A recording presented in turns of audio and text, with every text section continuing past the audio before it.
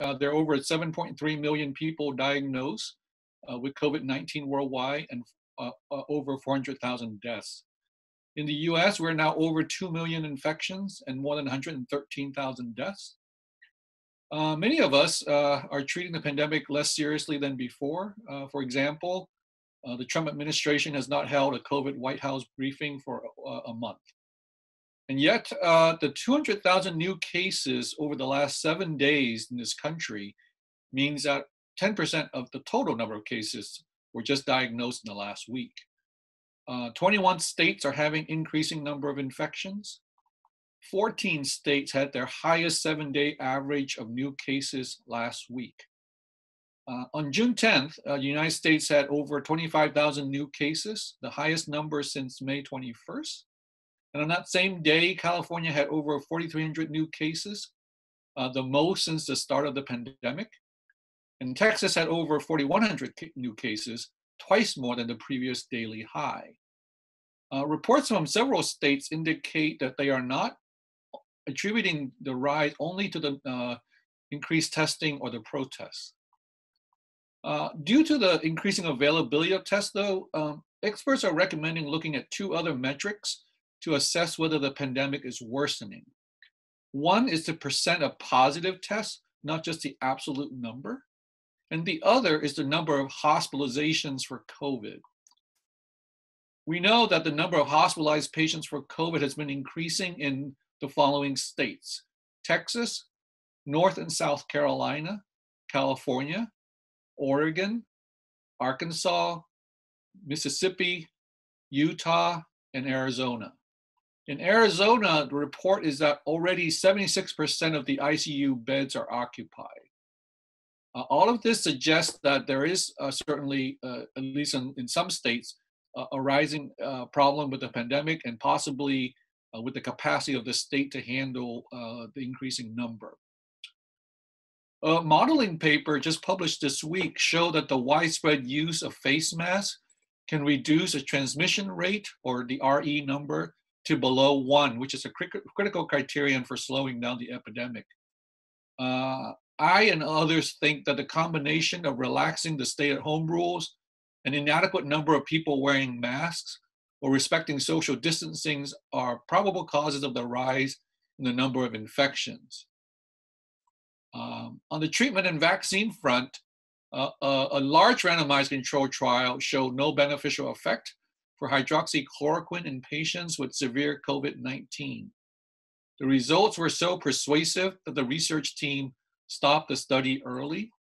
So I think right now the available data suggests that hydroxychloroquine does not work for patients with mild symptoms or severe symptoms. Nursing homes, it's been really the epicenter of the pandemic. Over 210,000 cases and 43,000 deaths have occurred in nursing homes or other long-term care facilities. As of May 28th, 26 states had at least 50% of their COVID deaths occurring in long-term care facilities. One study up until mid-May of over 9,000 nursing homes found that a third of the nursing homes had at least one COVID infection. 1/5 of nursing homes still report they have less than 1 week of personal protective equipment or PPE left. Part of this has been attributed to delays in the delivery of the PPEs promised by the U.S. Department of Health and Human Services and FEMA. Nursing home residents only represent 0.6% of the U.S. population, and yet they are about 40% of all the deaths in the United States. And we have to think about the background about nursing homes to begin with.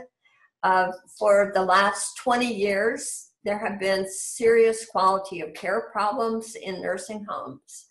And about 70% of all nursing homes are for-profit, and they're trying to make money by cutting the staffing levels, by keeping the wages, benefits low, and not providing health insurance. And we know that before the virus hit, 3/4 of all the nursing homes in the US had inadequate registered nurse staffing levels.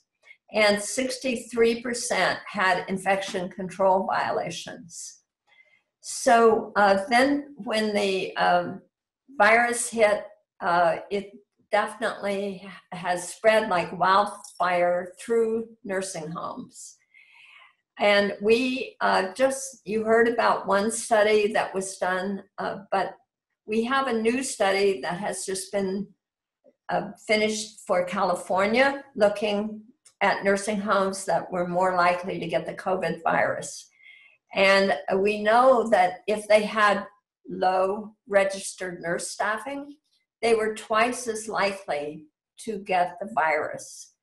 And if they had low quality of care, and they were large in size, they were much more likely to get the virus. And once the virus is in the facility, it can spread rapidly because so many staff and so many residents, possibly as much as 50%, are asymptomatic. And so we've had very inadequate testing in nursing homes. The testing has primarily just been done when there was a big outbreak. When we, in fact, know, and we've known from the beginning, that we should have been testing all staff and all residents because of the number that are asymptomatic. So the state and government and nationally finally have ordered testing for all residents, but it's taking a long time to roll out the testing. Also, there was problems with not reporting adequately, not requiring nursing homes to report the infection rates and the death rates. We also know that minorities are more likely to be placed in nursing homes with the poorest quality of care, with the lowest staffing and the most deficiencies. And of course, many of the staff who work in nursing homes are from minority groups. And they are at very high risk because of the lack of testing and the lack of masks and gowns and PPEs. The nursing home workers, especially nursing assistants, receive very low pay, and they generally have no sick leave. So they're reluctant to stay home when they're sick. And they also usually don't have health insurance. And so because of the low pay, many of them are actually living under poverty rates and are eligible for food stamps. And so they commonly work more than one job. And so then that we know from the studies by the CDC has helped spread the virus from across different facilities. And especially because many of them don't know that they have the virus because they don't have symptoms. So this is a perfect storm for nursing home residents and staff to contact the virus, and it's continuing to spread because of the slow testing and the slow use of PPE and the poor policies and the poor oversight by the government. So I think and we do have an important opportunity to try to understand the problems of nursing homes and to make some policy corrections in the future that will prevent infections and help us address this current emergency crisis. 20 states have already granted nursing homes immunity, and part of that is based on this narrative that is being put out by the nursing home industry, that they were just in the wrong place at the wrong time. They didn't have anything to do with this infection spreading. And yet we know that's not true. Many of the worst outbreaks have been in these worst homes. And there's definitely been negligence involved in many cases. And it's not only the shortage of the testing and masks, but I think, negligence with the lack of staff and infection control. So I'm very opposed to granting immunity. If they can take the family members home, that would be the best thing they could do. But in many circumstances, they're unable to do that.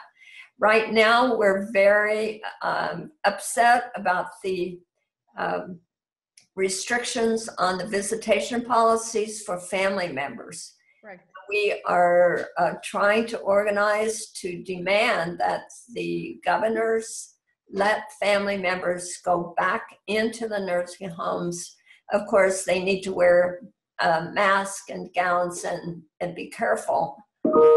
But we need to have them in there helping the residents and being able to communicate with them, because we know residents are grossly affected by the loneliness, the isolation, and the lack of staff. They're not getting good care. They're not being helped with eating and drinking, and some of them are dying of dehydration and other problems. So we need the residents, the family members, back into the facilities. I want to just give you a very brief overview of how this current pandemic affects depression. There are really two ways. One of them is the social isolation that we know is a risk factor for depression. And I think this is something that Dr. Harrington alluded to when she was talking about the elderly in nursing homes.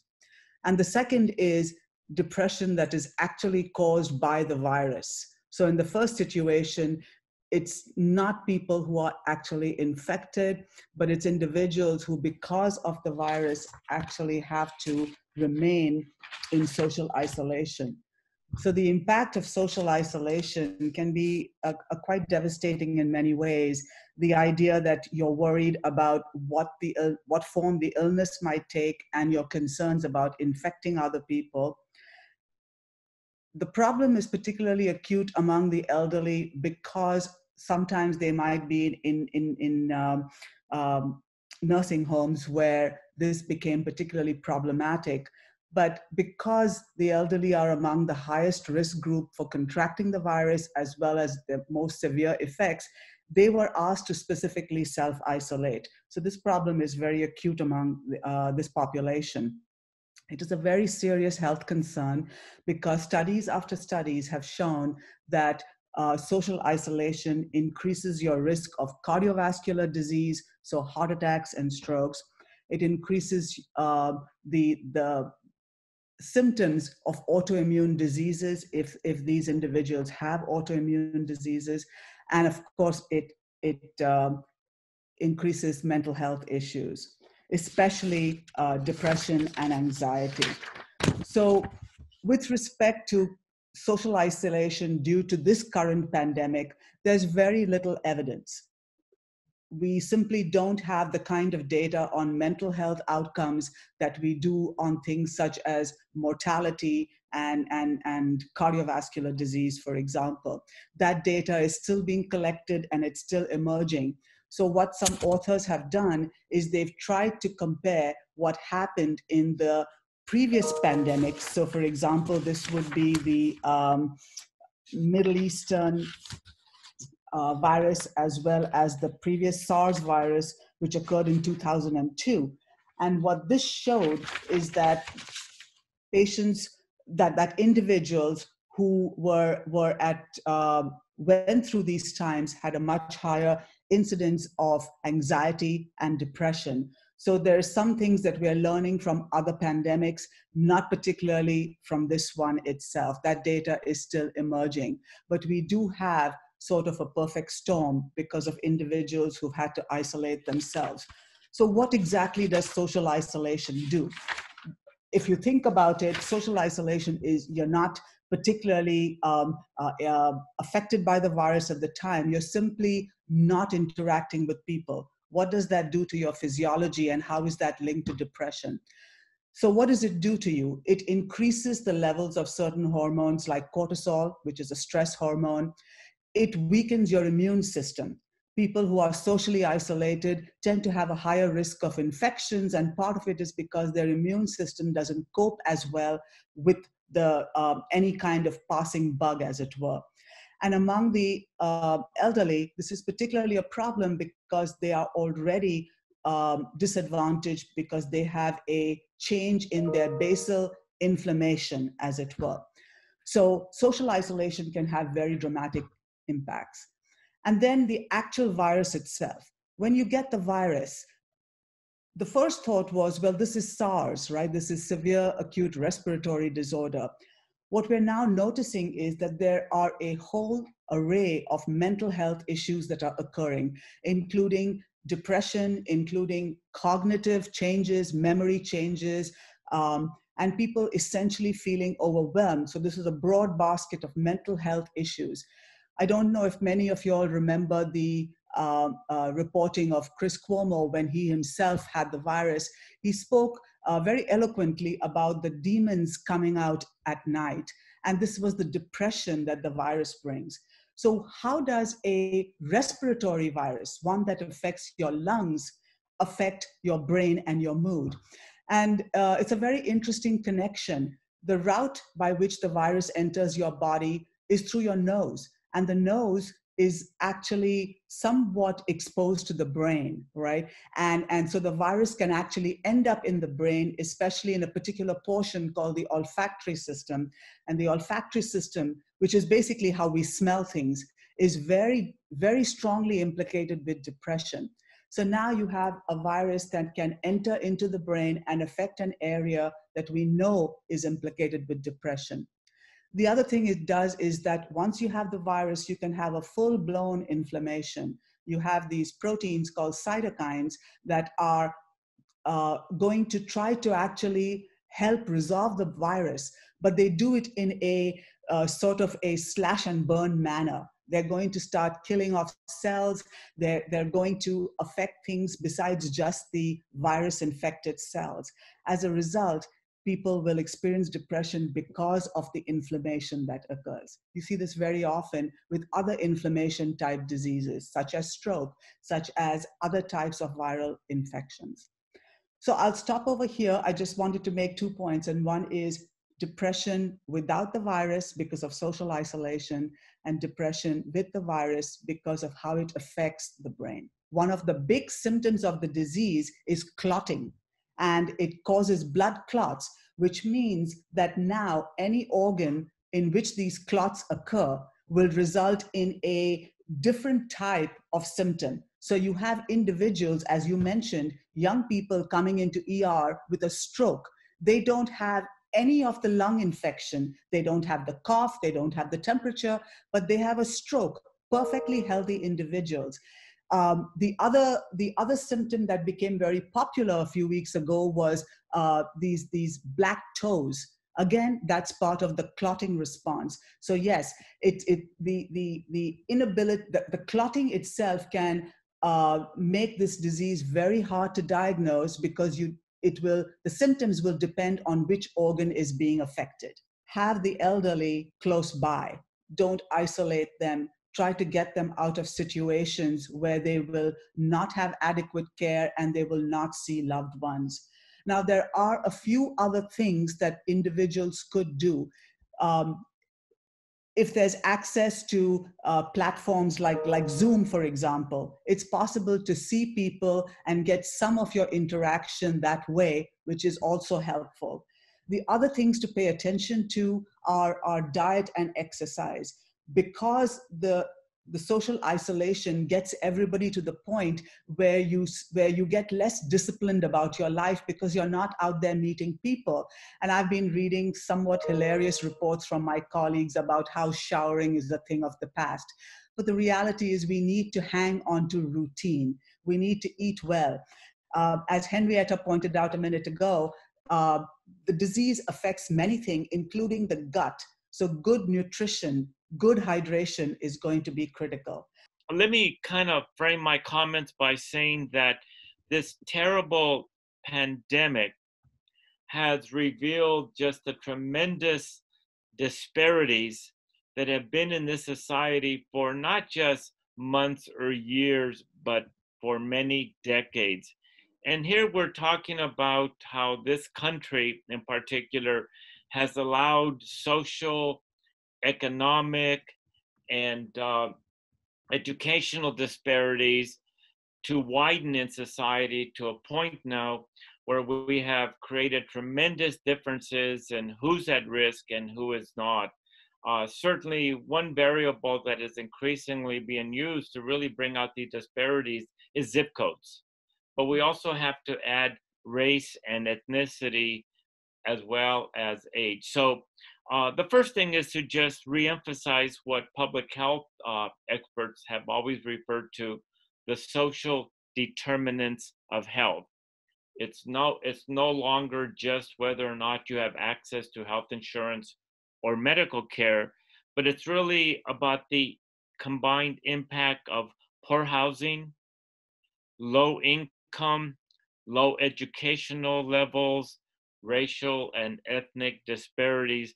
And I bring all that out not to continue to create a somber view of what this pandemic means for older adults, but to bring out some of the hopeful silver linings that the pandemic has really identified and made visible to the public at large, to elected officials, to federal, state, and local government bodies, that we now are in a desperate situation where hopefully from the pandemic we can begin to revisit our regulatory, legislative, and policy approaches to begin to change these things and to begin to address these tremendous disparities which have put older adults, but also different groups at risk. And in that regard, let me address the policy front. We've seen a resurgence of what we refer to as ageism and ableism, discrimination based on age and disability in different parts of the country. And as a member of the governor's master plan on aging, we worked very closely with the Department of Public Health and Aging in the governor's office because initially a few weeks as the state prepared for a potential resurgence and scarce medical care and ventilators, they tried to sort out who would get priority if there weren't sufficient medical services. And the initial proposals, to our great consternation, was to in fact ration these services based on a point system that would give preferential use for these scarce resources to younger folks, those who were assumed to have a longer life expectancy, and those without pre-existing medical conditions. That would have targeted directly those who are older, those who have various types of disabilities, and would have put them at the back of the line, so to speak, a clear example of ageism and ableism. The good news, after pushing back advocacy, working closely with the governor's office, they completely turned it around, and their new care standards for potential medical resurgence of this virus is to ensure that there is no discrimination based on age and disability. I mentioned that first, it's kind of good news. We're able to turn things around, but also because in this pandemic, as we talk about social isolation and social determinants of health, we have to be very cognizant that there is sadly discrimination based on age and disability, and we have to work against that. Our new front in terms of public policy is working closely with the state legislature, the state senate, and the governor's office. Given the economic impact of the pandemic, the governor and the state are having to face major cutbacks in all areas of social, public health, and educational services. And right now we're working with the governor because some of the initial proposals were dramatic reductions in the very programs that allow older persons to remain at home. Major cutbacks in in-home supportive services, adult day healthcare centers, Alzheimer's support services.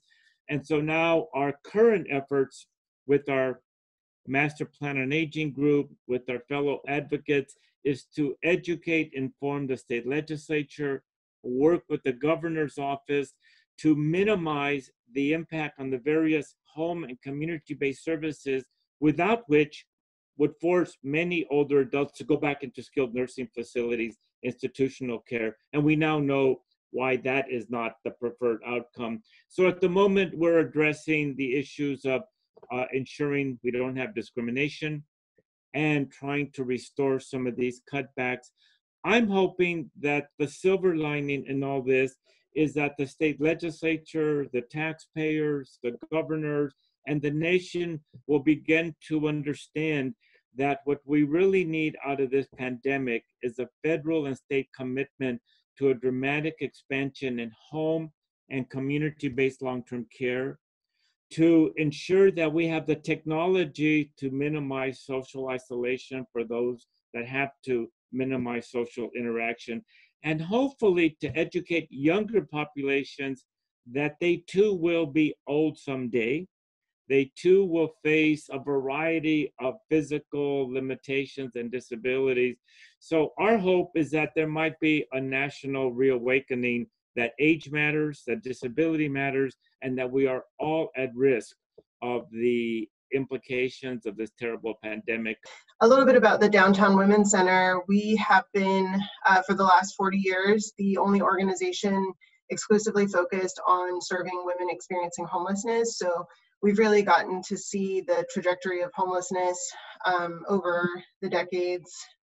And a little bit about the context of homelessness. Presently, our most recent homeless count showed that there has been a 20% increase in the older adult population experiencing homelessness. And while for the general population, it's been a 13% increase, for women, it's been a 16% increase. So again, specifically disproportionately affecting older adult women. And just across the US, we've seen this ongoing trend of this uptick in terms of who's experiencing homelessness being over the age of 50. And in the Skid Row community in particular, about 50% of the folks experiencing homelessness, as well as 50% of the folks that we serve, are also over the age of 50. And this is particularly relevant for women because we see that women experiencing homelessness are aging approximately 20 years faster than their housed counterparts.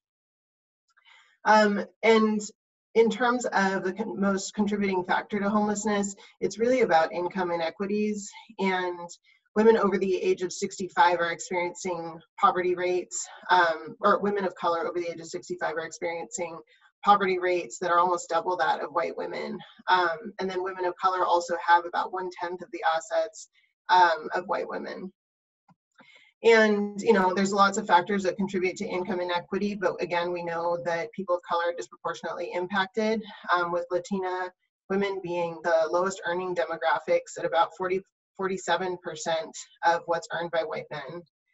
And then just general gender discrimination and women's vulnerability to age discrimination in employment. Women are also the most likely to be caregivers, and this can result in gaps in employment, fewer years in which to build resumes, fewer years in which to build assets or pensions. And women with children earn about 28 times less than women without children. So really significant, and also, you know, really important work, but not appropriately compensated. Also, among folks experiencing homelessness, you heard a little bit about the social determinants of health, and these really correlate to the factors that cause homelessness.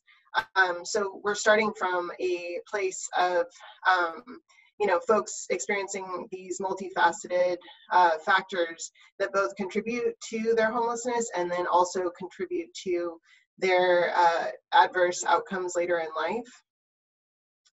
And then also really of note is that women experiencing homelessness actually have shorter life expectancies than men.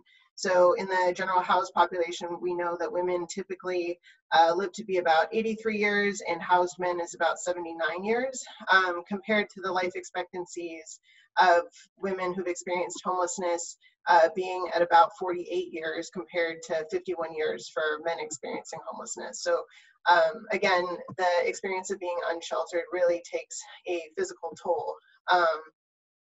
also less likely to be able to carry out their activities of daily living. And also, we also see that women who are about 45 years or older pay 27.5% more for health expenses compared to male counterparts.